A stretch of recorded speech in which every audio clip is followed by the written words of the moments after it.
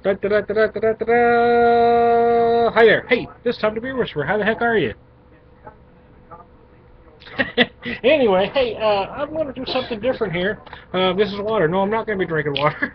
I'm going to take a sip here while I tell you something. I generally do, I do 5-minute, beer segments. I don't necessarily call them beer reviews because they're not necessarily reviews. It's just me kind of having a beer, talking about it, and I try to keep them right at about 5 minutes, as not to run too long. But there are many times I have other things to talk about that want to run longer. So, and some of if you've watched in some of the sites, I've done some shows with James Madonna in a longer format, but that tends to run too long too. So I thought I'd try a new segment on my own that I want to call Drinking with the Beer Whisperer. That I'll do, maybe one of these a week, because that's about all I want to drink with you anyway. And don't take it personal. I want it to be kind of a format where I'm just kind of gonna go over how I want to do things today with you, but I'm gonna eventually throw in topics like bar etiquette, how it's changed over the years from when I was a kid to when I started drinking to now. The evolution of craft beer or beer in general, and how microbreweries came into play and then became the craft beer that we know today. The evolution of the cocktail, from my perspective, from when I started drinking up to now, that kind of thing. And that's going to take more than 5 minutes, so I thought, well, maybe I'd try to keep it at about a 15-minute segment. And hopefully, some folks will want to stay with me for that long. And I'm going to do it in my own, and my own irreverent style. I'll give you some relevant information along with some goofing around. I'm probably going to tell a few bad jokes and some embarrassing stories. And I want it to kind of have that feel as if, you and we all were just hanging at a bar, and this is a conversation that we'd had if we were all in a pub together. Okay, so that being said, Drinking with the Beer Whisperer. This is how we're going to start today. I want to start with a little bourbon now. Beer Whisperers on a budget, obviously, and I love good small batch bourbon. I also love good single malt Irish whiskey. I drink Scotch upon occasion, but I'm a bigger fan of Irish, and I love the single malts. The truth is, when you're looking at 25, 35, 45, 55, $100 a bottle, that tends to price a guy out. Especially with small batch bourbons, you're looking at 25, 35, 45, 55, $100 a bottle. And trust me, I almost have tried everything, because I know as soon as I show you what I'm going to be drinking, someone's going to show, well, you should drink this whiskey. It costs about $50, but trust me, I've probably drank it. But I'm trying to find something good on a budget, and I just saw this today, and I wanted to give it a try. Is it rock gut? Could very well be, but I'm gonna try it, and there's a couple reasons. It's old Fitzgerald, and looking it up, I saw that it's distilled by Heaven Hill. And there's another. It's 50%, 100 proof, bottled in bond. Well, what does bottled in bond mean? Well, I'm going to read from a website here. Bottled in bond refers to American-made spirit that has been aged and bottled according to a set of legal regulations contained in the United States government standards of identify for distilled spirits as originally laid out in the Bottled and Bond Act of 1897. Okay, you got that? There's actually more I'm going to read, but I want to get to pouring something, so I'm not talking. Because we're actually, I'm trying to create the illusion that we are having a drink in a pub. So let me pour me approximately, let's just say that's about a jigger. It might be a couple ounces, but I'm going to call it a jigger. A jigger, well, a shot is an ounce. A jigger, traditionally, is an ounce and a half. And you go to a double shot, 2 ounces. A lot of bars, back in the day when I was a kid, the shot glass, you see those big shot glasses It looked like a hole more than it did, and there's a little white line. If you stop pouring at that white line, that's a shot. You keep pouring to the white line, well, that was a jigger. Okay, now, I'm going to do what some people are going to cringe over here a second. Oh, it doesn't have a bad aroma. And I'm going to tell you why I'm going to do it. Okay, well, if you've gone to whiskey tastings, you know they ask you to do this. Swirl it around. Nose. Now, when you're checking the nose on whiskey, it's not the same as checking the nose on beer or wine, for instance. Because if you stick it right up to your nose, you're going to knock yourself out. You want to hold it down here. And this does have a nice aroma. I can smell sugar, some caramel.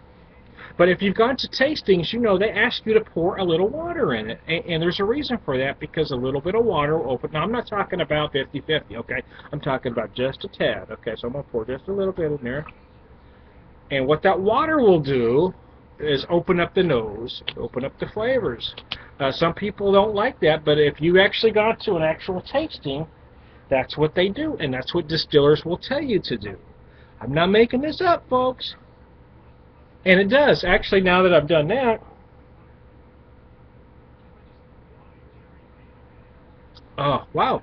Okay, it has opened it up quite a bit. Now that I've poured that, I want to read just a little more from their website. To be labeled as bottled in bond or bonded, the spirit must be produced.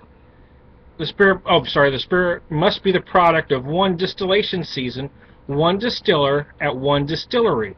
It must have been stored in a federally bonded warehouse under U.S. government supervision for at least 4 years and bottled at 100 U.S. proof. So this must be a 4-year-old bourbon, or at least a 4-year-old. I'm guessing it's probably not older for the price I paid for it. I don't know if I told you that. Actually, one of the reasons I bought it was $10.99. I've looked up prices on the internet for it. Most of it, it ranged anywhere from $17 to $47. $47 is probably not likely, but I did see it listed as that. Anyway, the bottled product's label must identify the distillery by the DSP number where it was distilled, and if different, where it was bottled. While regulations apply to all spirits, in practice, most bonded spirits are whiskeys. A reaction to adulteration among spirits, the Bottled in Bond Act, made by the United States government, the guarantor of the whiskey's authenticity, although without insurance of quality. Bottled in Bond whiskey came to be regarded as the good stuff. Okay, is this the good stuff by today's standard? I paid $11 for it, probably not. But actually,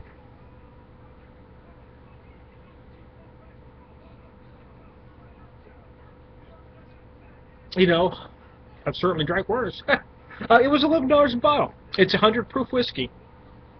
Here's the bottle. Old Fitzgerald. I wasn't familiar with it, and I am a guy who is familiar with most bourbons. I won't even tell you how old I was when I had my first bourbon, because somebody could get in trouble. But, yeah, you know, and like I said, I like the good stuff. I do. But I'm currently on an extreme budget. I want to drink something decent, and I don't want to spend an arm and a leg, so I've been kind of on that search for good whiskeys. At home, for instance, I have a bottle. I like the single malt Irish whiskeys. They cost a little more, but I do have a bottle of Clontarf Irish whiskey that I picked up for about $15 a bottle. It's every bit as good. In my opinion, I actually like it better because it's deeper, richer, has more caramel, and a little more complexity than brands like you know, the Jameson or Bushmills that most people are familiar with, and it runs about $7, $8 a bottle cheaper. There you go. Okay, here's a case where we've got an $11. Now, some people like to shoot whiskey. Some people like to make cocktails out of it. I'm kind of like this. I'm generally a neat drinker. Every once in a while, I'll toss an ice cube in and get it cold. Some people don't like the cold, says it ruins it. You know, I personally don't think so. I think it just depends on your mood. It is going to change the character. So if you put ice in it, you are going to change the character. Now, I'm not talking about 100 ice cubes, because then you're going to kill it. But maybe 1 or 2 just to get it cold. And as that gradually melts, you're gonna see those flavors change on you. Okay, now that I've done that, I actually didn't think that part would take as long as it did. Sorry about that. Because I wanted to say, because this is how I like to drink. I like to have a beer and a little whiskey and sit and sip both. So this is my Black Walnut Wheat from, who's it from? It's from, glad you asked, It's from Piney River. I'm making sure I'm pouring it way back here so I don't get yelled at. Don't want to get anywhere near the computer, because anytime anything happens to anything, it becomes my fault. I love the color on this, don't you? I mean, you kind of love that color, do you not?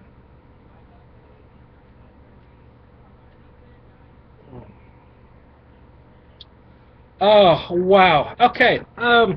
The particulars on it. Wish I had them. I did a review on this a while back, and did the particulars, and I should have had it all ready for me. But I was doing this is kind of just more of a segment on drinking. So I believe it's about 4.5% IBUs. I don't remember. I'm thinking 17 or 19. I'll correct it later. No biggie. I mean, let's not take this stuff that serious, right? Again, this is a casual bar conversation. I do the 5-minute videos to talk about more of the particulars. This show, for lack of a better word, I want to talk about just drinking. What y'all do when you're out drinking? That's kind of what I want these 15 minutes to be about. And like I said, I'll get more into particulars when I do others. This was kind of an introductory. Oh, Lord have mercy. Like I said, I'm going to act like we're in a bar and I'm going to tell bad jokes. And tell embarrassing stories about myself, because there may be one or two out there. I might have to invite some guests on here that have drank with me before that know a story or two.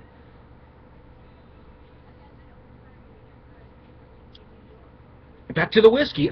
Some people drink different. Everybody has their own way of drinking. I don't always drink like this, but when I'm home and relaxing after a tough week on a Friday or Saturday, I do like to pour about a jigger, about a good shot and a half. That's it with a nice beer or two, especially during the fall when I'm having the larger, the larger beers, higher ABV beers. I'll just have one of them and one of these, and I stretch that out over a couple hours generally. Like I said, I'm not going to be done with this by the time these 50 minutes are up, because that's not the point of it. I just wanted to show it to you, because I'm taking shots and downing beers. That's just about getting drunk fast. That's really pointless, man. Because if you want to, for me, drinking is about enjoyment, and these shows are going to be about enjoyment. So you're not going to see me slam stuff. Well, not mostly. Maybe I'll do it once, just to have a little fun. But for the most part, it's just going to be about drinking good stuff and having a conversation. So I hope y'all like the idea of what I'm trying to do. You can give me some feedback if it ain't going to work or not. But I'm going to do a couple, 3 shows just to see how it works.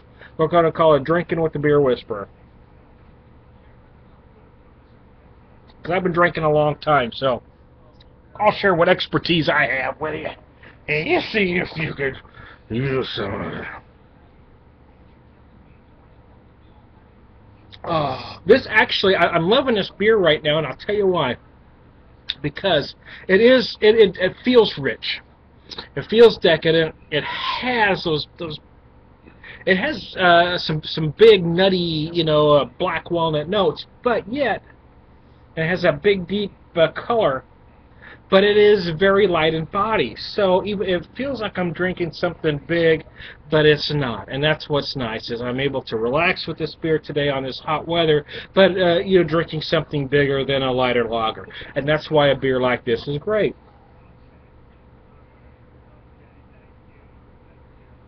Oh.